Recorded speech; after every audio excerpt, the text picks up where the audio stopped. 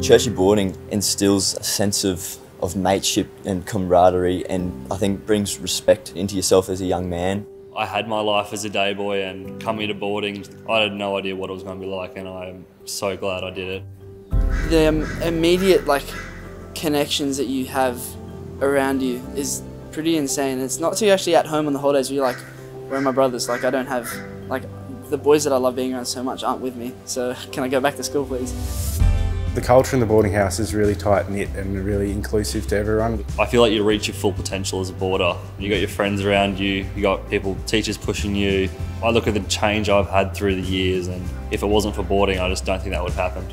I think we've got a definite advantage here as boarders by having access to so much academic help, especially with tutors here every night, and we're really forced to study, which is a good thing because some of us needed that extra push.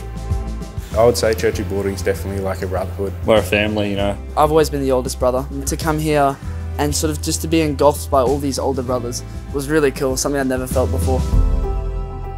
Churchie has pretty much made me who I am today. I know that my younger self would look at me now and say, I'm proud to be you, you know. Churchie's a part of my identity now as a big thing.